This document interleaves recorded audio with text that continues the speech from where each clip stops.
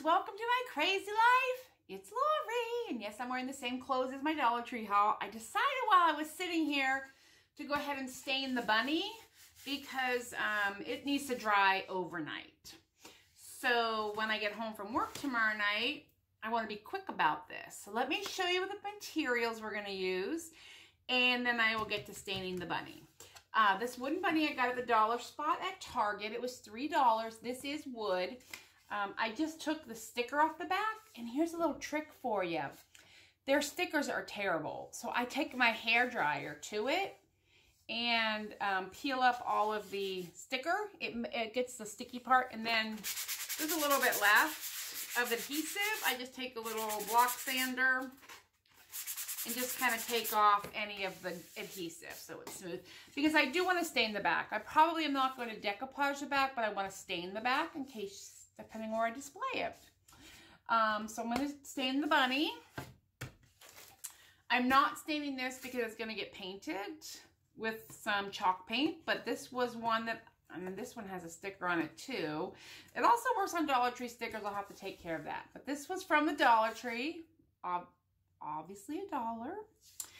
And then I have my foam core board that I'm going to trace something on one of these and show you how it works on foam core board.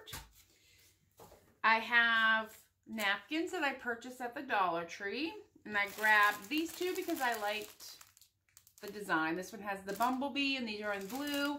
They have the pretty scalloped edge. You'll need scissors, pretty good scissors. For me, I need stain, but you'll need paint or stain, and then you're going to need Mod Podge. This is actually from the Dollar Tree, and this one is high gloss. They have matte and high gloss. So this is high gloss. I have more, but that and paintbrushes. And I think that's all we're going to need. So let me change the angle here, and I will show you how I'm going to stain the bunny. And then we will go to bed because I'm still tired. But that way, when I get home tomorrow night, bunny will be stained and ready to go. Oh, and rubber gloves if you're staining. I just need one hand because I'll paint with one hand, and then I'll sop up the stain with the other hand, with this hand. All right, 1 minute. All right, I've got my Minwax Jacobean, which I love, stain here, and a paper towel to wipe up. So let's put our glove on first. Stain is oil-based. You really don't want to get it on your hands. If you can avoid it, it just is a pain to get off. And I have a paper towel to wipe up. You can use a rag, a paper towel, whatever you seem to have handy. And I have a paper towel over my surface because I'm going to be super careful about this. And I'm just painting it on, but look how dark it's going on. That makes me happy. And plus, once this then is dry, I will know what color napkins to use because you want to be able to see them, obviously. But all I do is you paint it on, you let it sit for a second, and you rub it off. That's it. And then this will pick up any extra. Some people dip and rub it with a rag, but I'm not that person. But look at that. Is that not going to be beautiful? I love this color of dark wood. And I think with the contrast of the light flowers will kind of be beautiful. And the little bumblebee is going to be pretty. So that's all I'm going to do is stain this tonight. And I'm going to let it dry overnight, both sides and the edges on this one because it is super thick. On the Dollar Tree one, you could totally stain those as well. I don't know if I'm going to stain this or not. Maybe, but I doubt it. I think I want to do this with paint, like white or pink. And this is with the stain to be done. So I can show you the different ways to do it. All right, we'll be back tomorrow when this is all dry. Welcome, welcome, welcome. It's Lori. And I have got the things painted and dried, and I'm going to show you how I'm creating my decoupage, which is really kind of exciting. It's very old school. So first of all, what I've done, because I wanted to show you, you can make this with all Dollar Tree stuff. This is that foam core board. I traced the bunny on it. And then I've taken my X-Acto knife, but you could also do like a nice paring knife or scissors even. But the scissors do kind of crimp it. And all I'm doing, you're watching your hand behind. You can see my pencil line. I just plunge it in and kind of use a sawing motion to trace this design. Whatever design it is that you're wanting to use.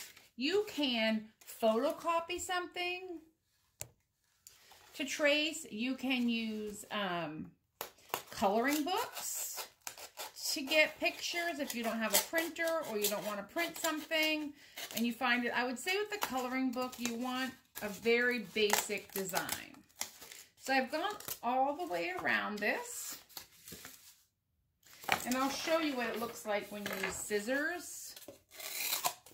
You kind of get it sandwiches it together. So it's not ideal, but you can do it. And here's my bunny. I got some stain on him. That's okay. I'm going to paint it white. But what I think I'll do first, if you see my edges are kind of rough, good old sandpaper will smooth that right out. You see that? Like right here, it's kind of zigzaggy. This is just foam and paper. Just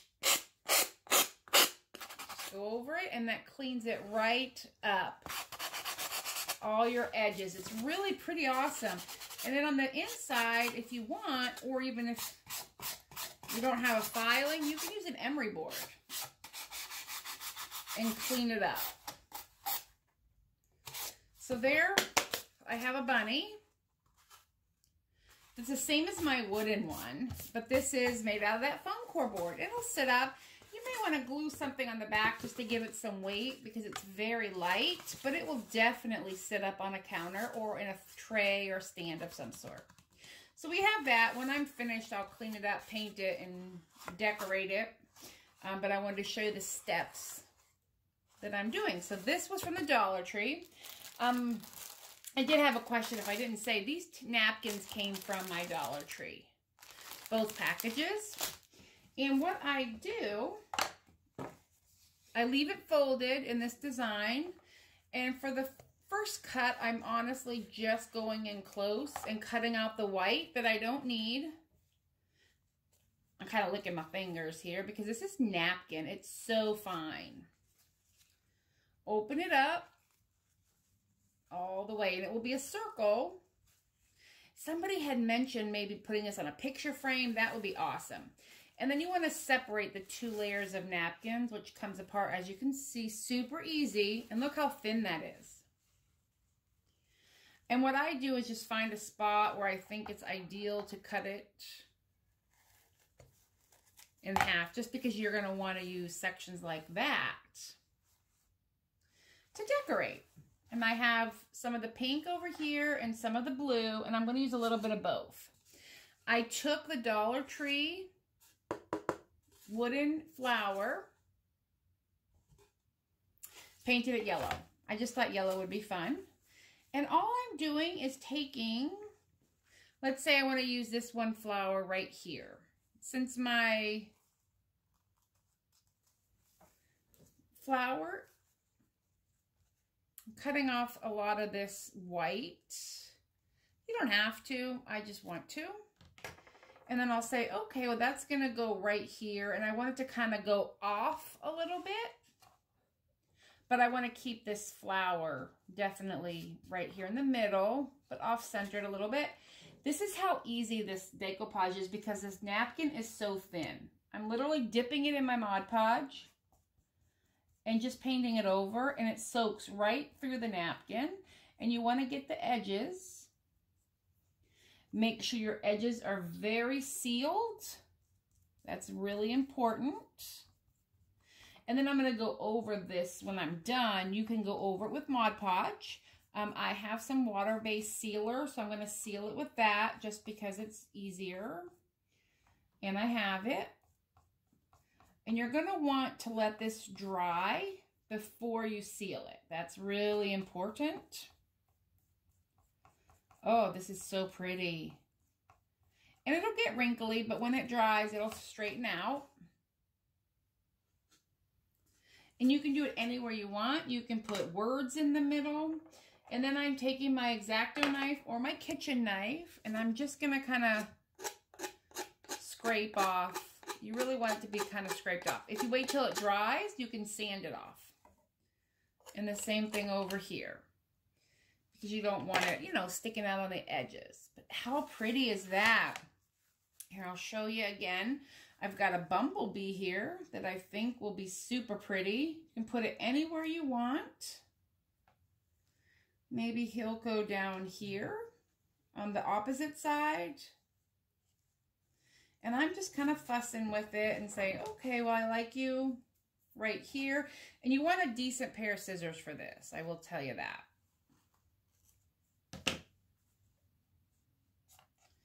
And he's going to end up, I want him right there. And on this flower, I will probably totally cover it, where the bunny, I'm not. And I'll show you the bunny here in a second. But I want to show you this again. I'm literally just painting over the tissue with Mod Podge. I wouldn't say using Elmer's glue would work. I think that dries white, where this dries clear. And that's it. He's stuck. My little bumblebee is stuck on the flower. On there. You can put a word in the middle. You could put a letter in the middle. You can do anything you want. And like I said, you could use these tissues on anything besides just wood. You can pretty much Mod Podge anything. And then I'm doing that. And if it's on the edges, I'm okay with that. I'll sand it when it's dry. But I just want to make sure that I'm cleaning the top as best I can. I'm just kind of scraping it off. Because it's wet, it will clean up nicely. So there we go. And then what I've done with the brown bunny, oh, I love it. I added some down here, and it's still wet. And I liked it. It's kind of crinkled up. And then I did the ear up here. And I haven't cleaned this off yet.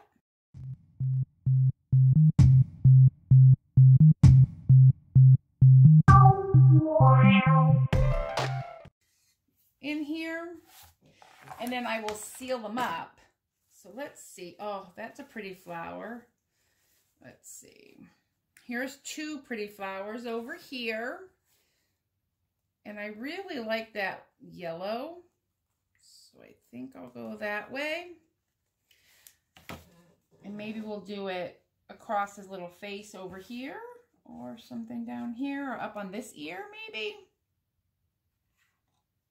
We could do his ear up there. Or I could take a small one and just put it across the middle of his face. We could do that. Just because I really like this dark brown and I would prefer not to cover it all up. I think what we will do is just do two blue flowers. There we go. And we'll go the same direction as that. And I want to show you what I'm going to do when it goes through one of these ridges. So I think that's perfect right there. So we'll get some Mod Podge. This is the high gloss. It really is irrelevant because I'm going to seal it. So I don't care if I had Mod Podge in the high gloss or the matte. It's okay. It's just I need it to dry before I can throw the sealant on it. And I have my Minwax polyacrylic water-based sealant that I'm going to use. So looky there. Now and I want this to seal the edges. But in this line here, if you can see where my lighting is terrible tonight. Just by painting it like that with the Mod Podge, it pushed it down into the groove of the fake shiplap. It is faux shiplap. Let's call it what it is here, kids. This is faux shiplap. Get the hair out of there, and that's it. I mean, I don't know how much more I'm going to put on this bunny. I kind of want, like I said, want him a little sparse, just because I love the wood. So I might put something up here on the tip of his little ear, and maybe something, and that might be it. I think just on the tip of his little ear up here is all I want. And I want it to be something that's pretty. That little flower right there. It's, well, maybe. I don't know. Do I want a pink flower? I don't know. I always am afraid of like overdoing things. Because, you know, I can overdo stuff. I don't know. I kind of like him with the plain ear. But then I like the blue flower in the middle. I don't know. I like this one. So let's move on. Let him dry. Because we're going to do this guy up. This is going to get completely covered with the flowers. And I'm not really concerned because I'm covering it all up. So we'll do that. And you just want it wet. So what I'll do is I'll fast forward here so you can see what I do.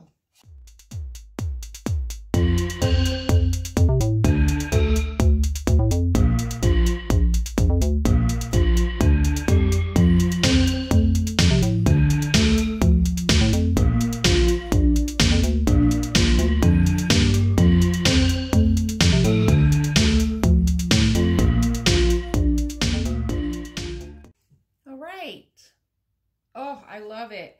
I would definitely, when I decorate with it, it will go in the middle of some stuff on my mantle, but you could totally put a picture in the center.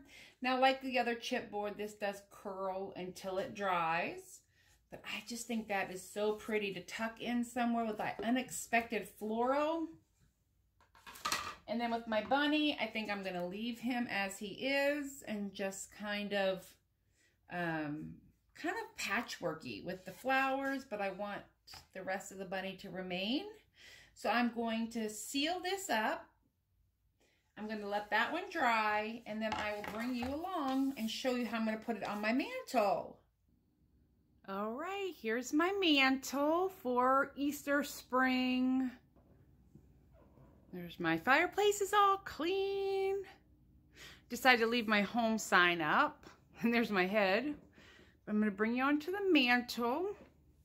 Now the fencing in the back is from last year at the at Dollar Tree. I spray painted it. There's my little cloche. Here is my bunny I just made. Oh, I love him. Her, him. And then behind my bunnies over here, I have my little floral, which may or may not live there. We'll see. And then this is just all stuff I had from last year. Oh, and I have my little candles. So that is it, everybody. There is my Decoupage bunny. Oh, I love it. I think it's very rustic. My cloche that I made the other day, and then here is the floral.